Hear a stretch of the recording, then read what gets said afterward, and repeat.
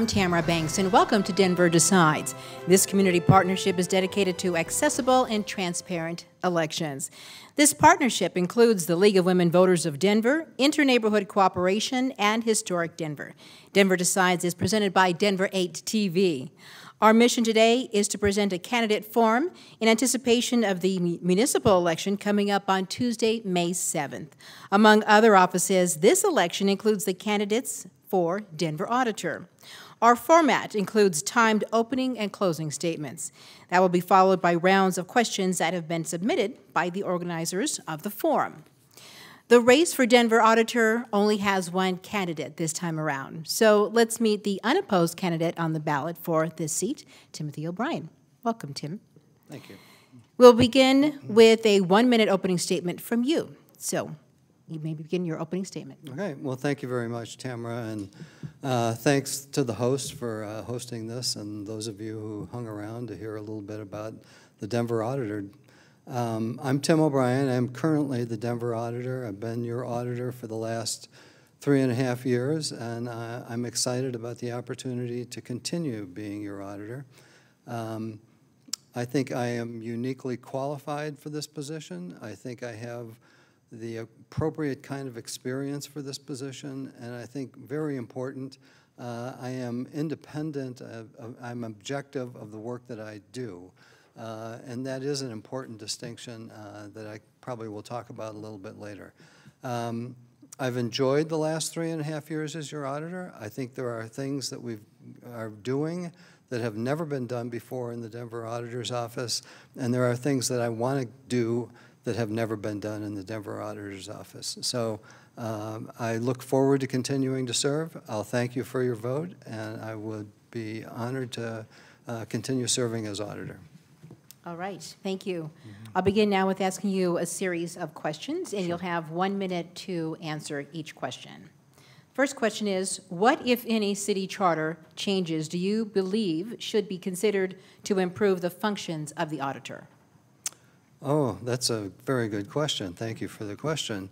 I think the city charter, to improve the functions of the auditor, should read similar to the state constitution.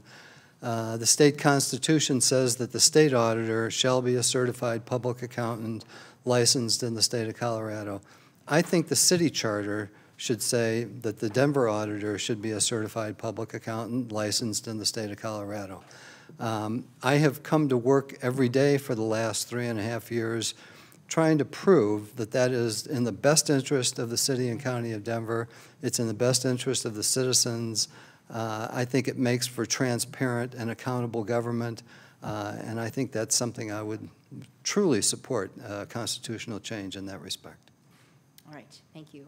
Our next question, what 2 performance audits during your term in office would you say have been the most significant? Oh, thank you for the question. That's a tough question to answer. I think that we've had a lot of audits. Actually, I think all the audits are good. Which is more significant than another is a difficult question, but I guess I would start with the audit that we did of Rocky Mountain Human Services. That's an agency that provides service to the developmentally and intellectually disabled people in Denver. There's a mill levy of our tax dollars that goes to Rocky Mountain Human Services. But I think, we conducted that audit. We found a lot of things wrong, really with the governance all the way on down to how the operations were working. It resulted in some significant changes in how Denver operates Rocky Mountain Human Services, but it also prompted the state legislature to enact a law to look at all the other community center boards around the state to see how they are operating. All right, thank you. Our next question, Denver has passed a $15 minimum wage for all city contract and city workers. Our city is also undergoing some major capital construction and renovation projects, particularly in the airport and the Central 70 project. As the auditor, how will your office oversee these contracts and ensure that these workers are paid fairly? Well, currently the auditor is charged with enforcing the prevailing wage law in Denver. That law says that if there is a capital construction project either using Denver dollars or on Denver property, that the service workers, the construction workers have to be paid what's called the prevailing wage, and that's a number that we get from the federal government. We will now be enforcing the $15 an hour, which I think goes into effect July 1st of this year, at $13 an hour, then to $14, then to $15 an hour. But we will enforce that with the same diligence that we have the prevailing wage. I would say that in the past, before I took office, I think the prevailing wage enforcement was spotty. I think today it is comprehensive and that we are covering every project, every contractor, and every person that is subject to the prevailing wage. We will do the same as it's outlined in the city ordinance for the $15 an hour. Okay, thank you. And before we get to the next question, I just want to remind our viewers that Timothy O'Brien is running unopposed, so that's why you only see one candidate up here. We didn't forget the others. Moving on to the next question, Denver has raised sales taxes to fund several programs. The increases include raising taxes on recreational marijuana for affordable housing. What are your plans to audit those programs and follow those tax dollars? Thank you for the question. I like to say where your tax dollars go, the auditor goes also. And we will be auditing those particular programs to be sure that they are being carried out, with the intention that was in the initiative that passed. There are, the parks tax, there's a mental health tax. There currently, which was, I think, enacted a few years ago, a preschool tax. We are currently today conducting an audit of that preschool tax. So we will look at all taxes to be sure that they are being collected and that the programs that they fund are being carried out in accordance with the wishes of the taxpayer when they voted on that. Thank you. Next question, what are your plans for auditing Denver's cybersecurity and data security practices? Very good question. That's one of the things that we have done consistently since I took office. I know that these kinds of audits have not been taking place in Denver before. As long as I am the Denver Auditor, cybersecurity, data security will be a high priority to make sure that the individuals in Denver who have personally identifiable information that the city and county of Denver keeps, that data is kept safe, from outside intruders, hackers, identity thieves, whoever they are. That's a high priority of mine, and it will continue to be. Thank you.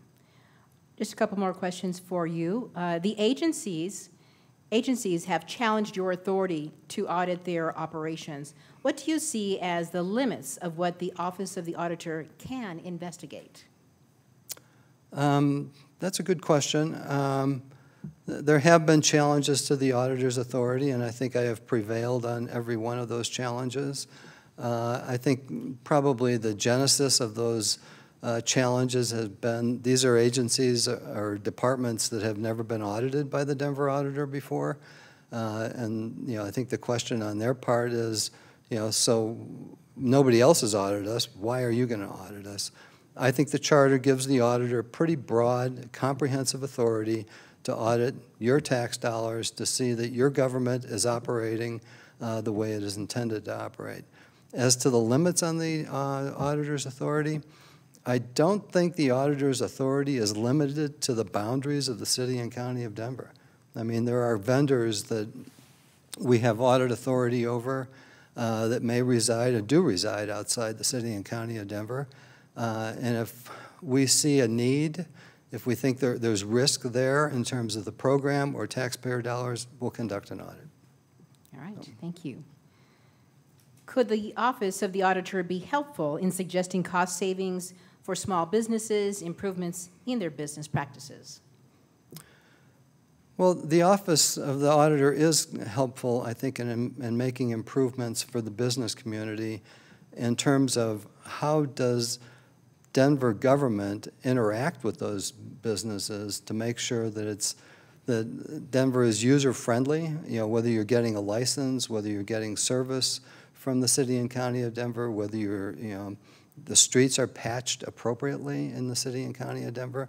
So I think we do play a role in looking at various programs to see, are they operating as intended, and if there are course corrections that need to be made, we make recommendations that I think can improve the program, which improves, businesses, which improves services to the taxpayer. All right, thank you. So that's the end of our questions, and we move into the closing statement portion here. Sure. So you have a minute and a half for Okay. your closing statement. Well, thank you. Again, Tim O'Brien, Denver Auditor and candidate for Denver Auditor.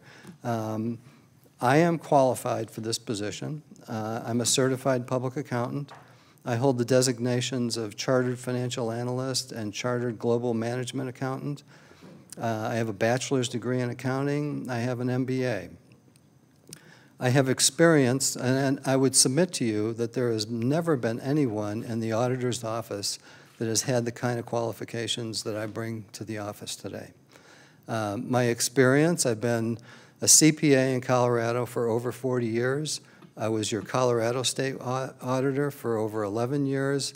I have been the author of probably, conservatively, over 1,000 audit reports dealing with government, dealing with the operations of government.